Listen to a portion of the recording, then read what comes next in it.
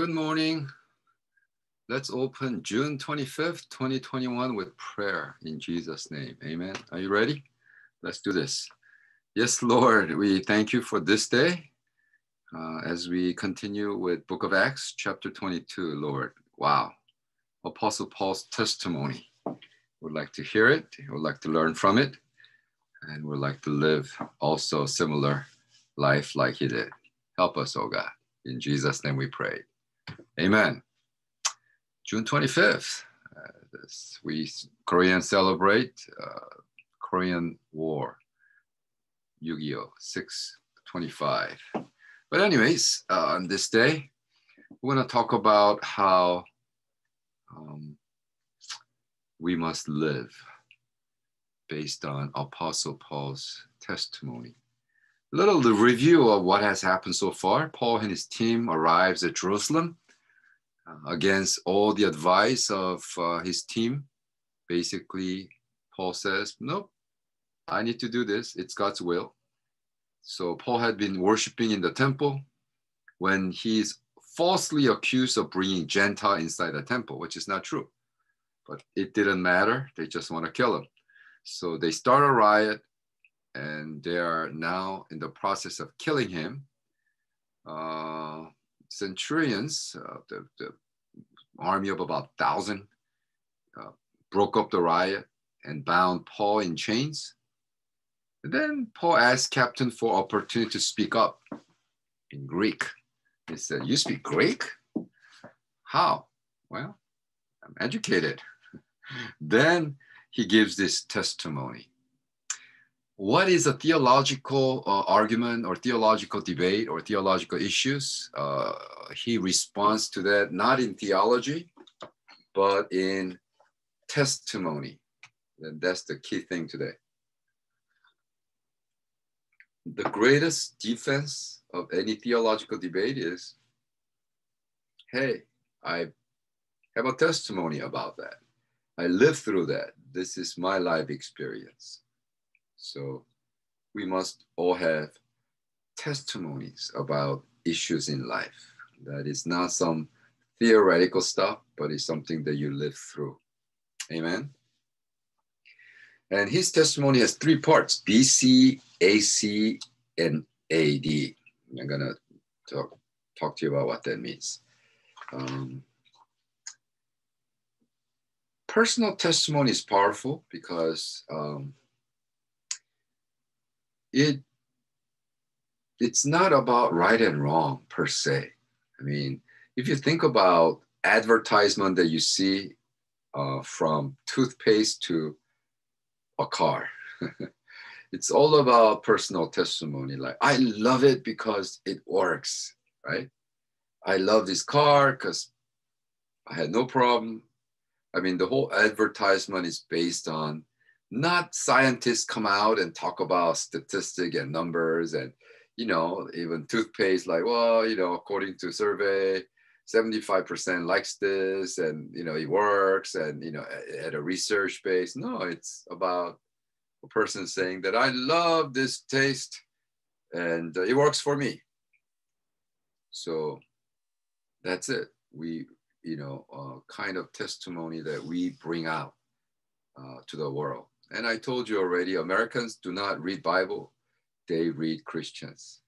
And so if you want to evangelize, well, your life better have a testimony. And whatever they see in your life better testify that Jesus is real, that Jesus is God, right? According to Hana Research Group, the attendance level higher than for example, 48% of those in South and 47% those in Midwest attend church in a typical week, compared to 41% of West, 35% of Northeast. That was a survey of 2004, so it's a bit outdated, but I think the trend is same, right? The Midwest, the South and the Midwest attend more church than West Coast, California, right? They're called liberal state. But 60% of born-again Christians attend church last week compared to 43% of all adults. So let's say the Americans, the Barna Report survey, are you born-again Christian? Yes, I am. Did you go to church? Yes, I did. 60%. Are you American? Yes. What percentage did you go to church? 43%. So 43% of Americans said that they went to church, but 60% of so-called born-again Christian went to church. What's shocking actually is that only 60% of self-claimed born-again went to church. And what's more shocking is that so-called born-again Christian, they said, do you believe Jesus is the only way? Jesus Christ died and resurrected. And they said only 12% believe that that is the case. So their definition of born again, being Christian, is all out of whack. And kind of explains why we think the so-called Christians in America is represented, how they act, so much so that young Americans now are not attending church because they got disappointed. They got turned off by so-called Christians in America. Now, so 2004 statistic, same, right? So my point is, it's not theological correctness that we're going to bring people into church, but it's how we live. Do you have a testimony? So this is how Apostle Paul starts his testimony.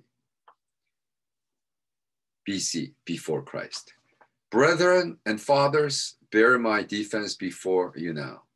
Acts 22, verse 1. And when they heard that he spoke to them in Hebrew language, they kept all the more silent. Then he said, I am indeed a Jew, born in Tarsus of Cilicia,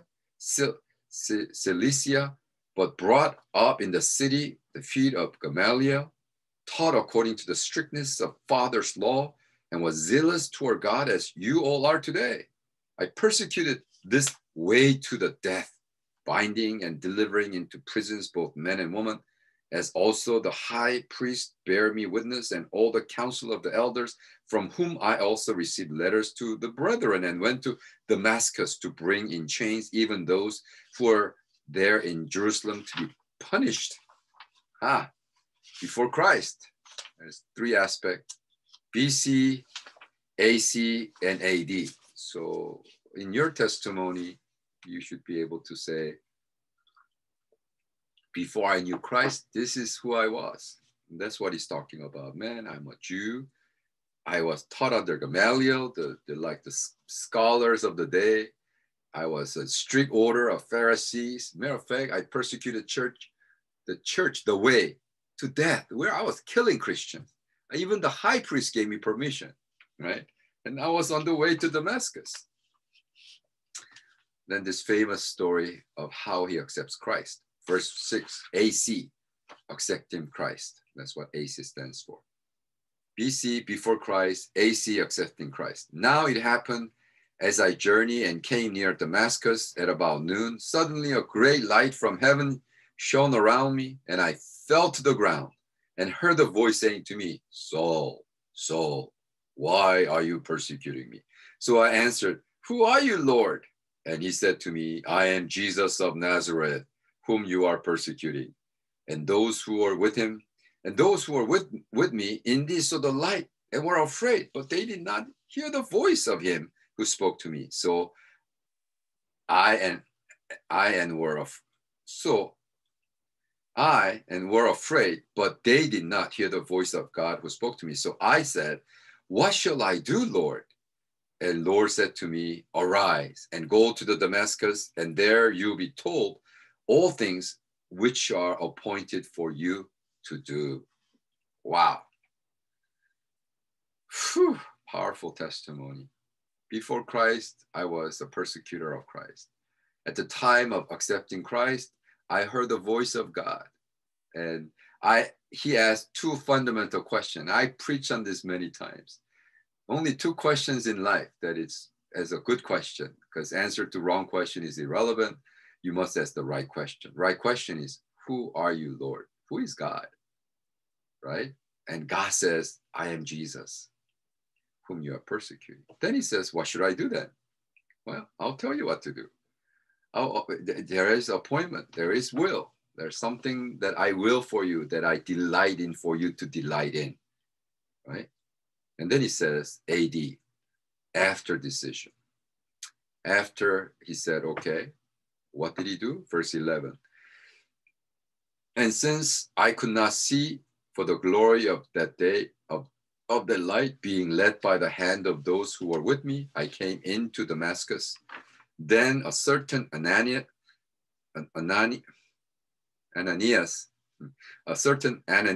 a devout man, according to the law, having a good testimony with all the Jews who dwelt there, came to me, and he stood and said to me, Brother Saul, receive your sight. And at that hour, I looked up at him. Then he said, the God of our fathers have chosen you, that you should know his will. Wow, isn't it great? Knowing the will of God. You should know his will. And see that just one, and hear the voice of his mouth. For you will be his witnesses, martyrs. You'll die for that witness. O man of what you who have seen and heard, and now why are you waiting? Arise and be baptized and wash away your sins, calling on the name of the Lord. Wow. So before Christ, accepting Christ, after decision, this incredible drama. What is the takeaway here? Number one, before Christ, Paul did, as a Saul, a lot of crazy stuff, lived a religious life, persecuted the church, and all that, all the life experience, all the accomplishment. It's all passing. It's all passing. It has no eternal consequence, right? That's, I think, key point. All that you've done before you met Christ, I don't care how much you accomplished, how much, all the stuff that you think that you have done is garbage, is dumb. So it has no eternal consequence. Everything you've done until up to that point means not much, because it doesn't amount, it doesn't have any eternal consequence. Then what happens? At time of accepting Christ, right, you start actually living for eternity. That's where the life for eternity starts. Okay. Life before Christ was life for eternal damnation. But after you accepting Christ or encounter Christ, things are now adding up for eternity. That's why Paul's testimony is powerful, because he has two questions in life. Who are you, Lord? Then what shall I do, right? After all the life that he led, he says, to me, to live is Christ and to die is gain. Wow. And then he says, after decision, AD, the key word is transformation. How you live after that is, the key word is are you transforming into the image of God? That's the key. So then the whole thing is to live. And then I turned it into acronym. Live, L-I-V-E. You lose it. You invite the Holy Spirit to lead. Vision makes you enjoy God.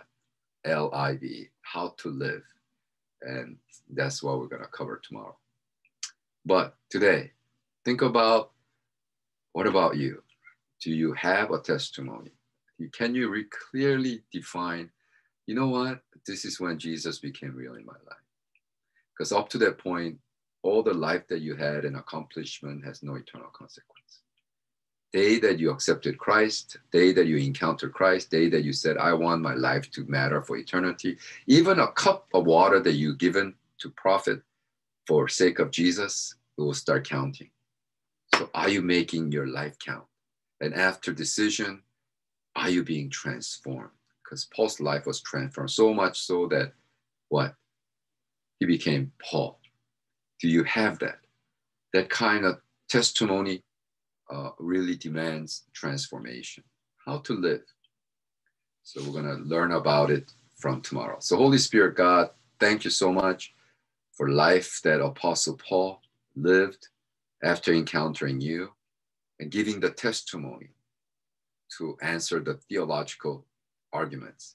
Let us have the same, Lord, in Jesus' name. Amen, amen, amen. See you tomorrow, brothers and sisters.